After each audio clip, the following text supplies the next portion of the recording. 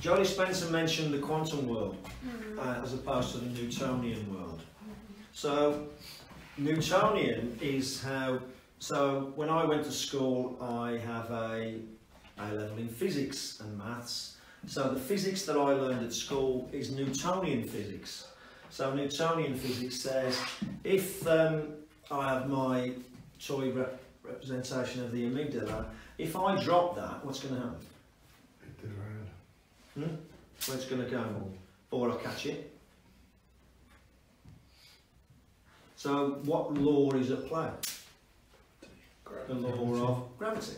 Now gravity is a new law of Newtonian physics. In other words, the Newtonian physics covers the big stuff. But when we split the atom, split the atom, split the atom, split the atom, what do we find? The split atom. We eventually find that there's actually nothing there that's matter. That is not matter. It is just energy, just vibrating at a very high level, or different levels.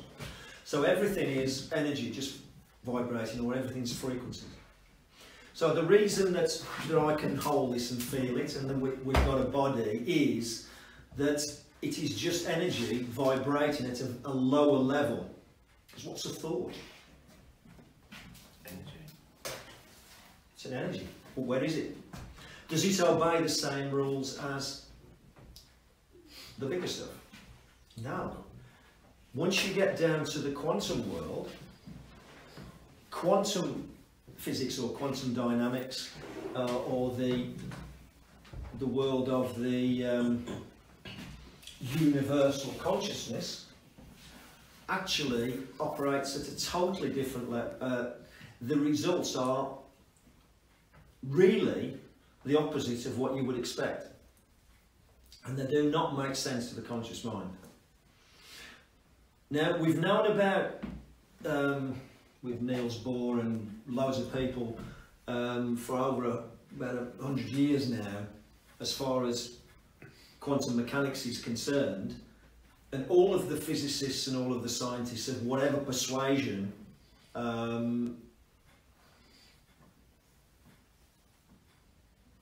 agree on that one point, that everything's energy just vibrating at a different level, at a different frequency. So, but you don't see the quantum laws of quantum physics in the mainstream, do you? No. You don't, do you? No. You might see it in the odd science program. Might see they might refer to the double slit experiment, etc. But the real laws of quantum mechanics are how we work as human beings all the time. This is why we are conscious creators, and not just. But most people believe, because we are the operating system, most people believe that we aren't conscious creators, because that's the system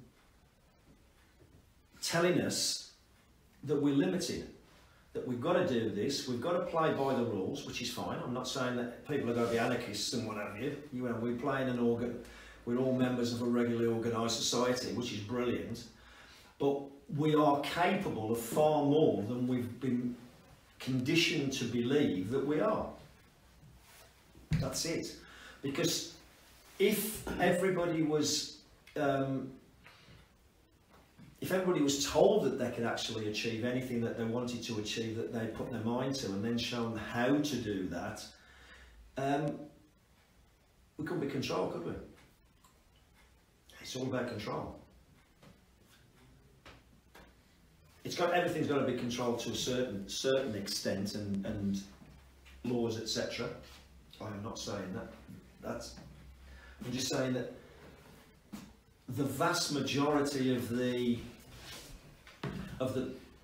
challenges that we face as a human race are down to the fact that 90% plus of the world's population don't believe they've got any choice in the matter, and that it's down to the powers that be. where nothing could be further from the truth.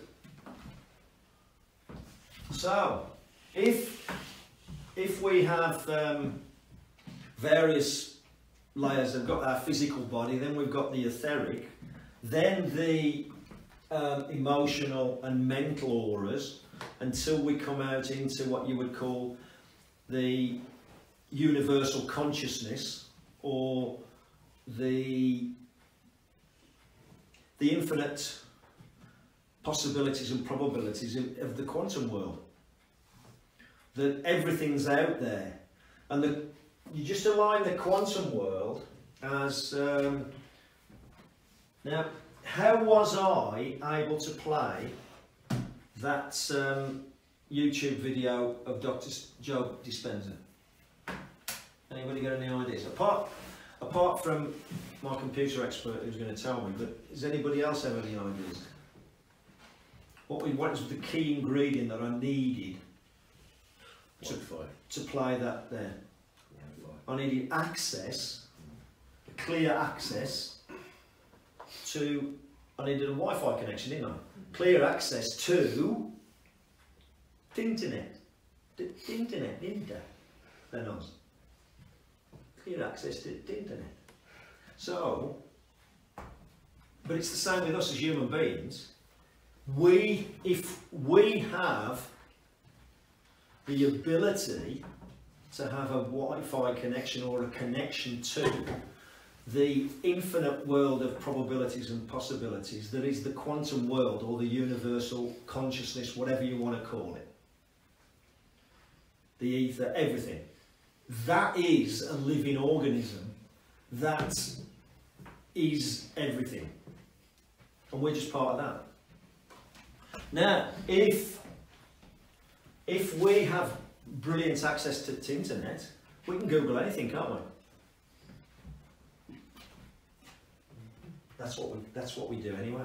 We can Google anything. The answers, we know everything because we've got access to the internet. Most people don't even know there's an internet to get access to, and B, they don't know how to access it. That's the point. You get me? So even if they think that they know that it's there, they don't know how to get to there, they don't know how to access it, and they don't know how to be in control of the situation. So if we have blockages or viruses in our mental or emotional auras, eventually that comes out in the physical. So people will have physical ailments and conditions that are years before, or the thing that's triggered the physical problems or conditions, is blockages in the mental and emotional auras or fields. Once you've got clear access from the physical, from us to the universal consciousness, as Dr. Joe Dispenza has said, if you work on what you would call the quantum level, most healing or health is the present medical model, or the allopathic medical system, is matter to matter, or Newtonian physics to Newtonian physics. Do this, it's going to take that long to get that right, or you will, that's the condition you've got, there's no known cure, we don't know how you've got it, we can't do anything about it. So that's physical to physical, matter to matter.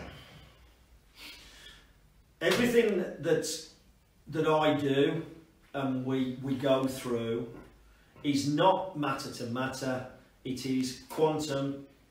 It is in the quantum world, it's quantum, and when you work in the quantum level, or in the universal consciousness, everything changes in an instant. That's where you get spontaneous remission comes from. People who've got weeks to live, suddenly, bang, they get up, walk out the hospital, they have all the tests and there's nothing wrong with them. And yet the doctors had written them off, said, make your last will and testament and that's it. What's all that about? And all they put it down to is, well, I don't know, it's just a miracle. But if you know how it works, it's not, is it? But if you know how it works and it's a miracle, it'd put a lot of people out of business, wouldn't it?